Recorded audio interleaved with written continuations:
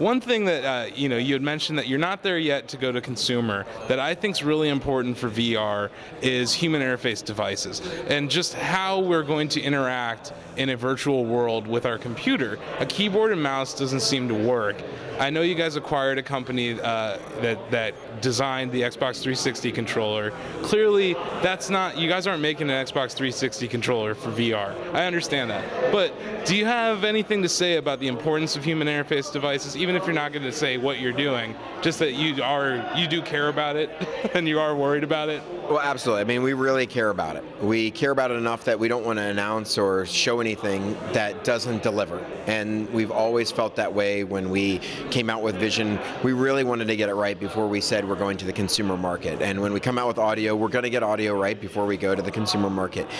If and when we do something on input, we're going to get it right. We're going to get it to be something that we're just as proud of the input device as we are the headset.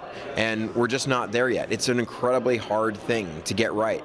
So, you know, I think people should get excited about the future. We're R&Ding a ton of stuff. We're working on all kinds of things. Input is obviously high on the list of things that we want to get right.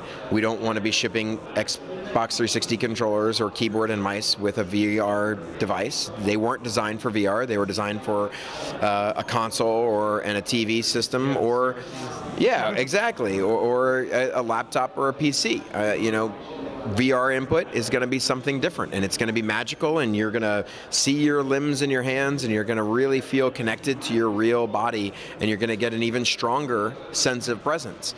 We're not quite there yet today, but you know, you could imagine we're going to get there in the future, and it's going to be very, very exciting when we do.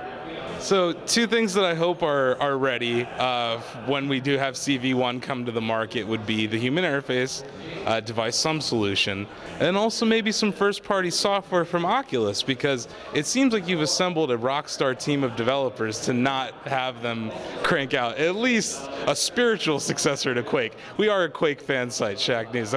That's our roots. We started as a Quake fan site, and just, you know, seeing Carmack and Abrash sitting there, I want to know, after they're done with SDK, clearly, is there something down the pipe that Oculus has to offer us from the software standpoint, or are you going to just view it as a hardware company?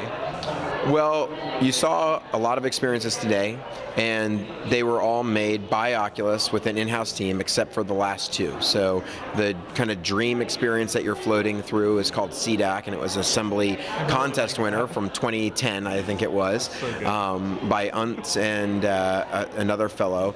So that was a magical experience. Somewhat of a religious experience. I mean, it was really pretty wild. We didn't make that, and we didn't make the last demo, which was Epic's Showdown demo. Also a pretty incredible experience, a little intense. You know, bullets are whizzing by you and rocks are going by, and I mean, it is bullet time, right? And it'll be even a little bit better with 360 audio. It's not quite there yet, and then you'll hear the thing, the bullet or the object whiz by right by you. But it was a pretty magical experience. We didn't make those two, but we did make all the other experiences with our in-house content team. We have great artists in-house. Some of the actually very best in the industry have joined us to start making virtual reality content.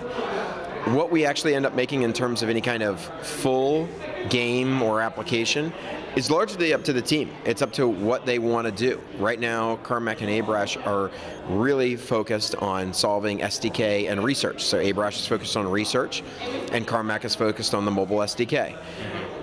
If they decide at some point in the future, or if anybody at Oculus as a team kind of pulls together and decides we really want to go out and make this first-party VR game experience, and they build a prototype, and everybody in, you know, or big groups of people in the company play it and are like, this is worth investing in, this is worth taking to market, then, you know, we could do that. We'll see in the future. We're certainly ramping up great content developers to at least show how to make great VR content.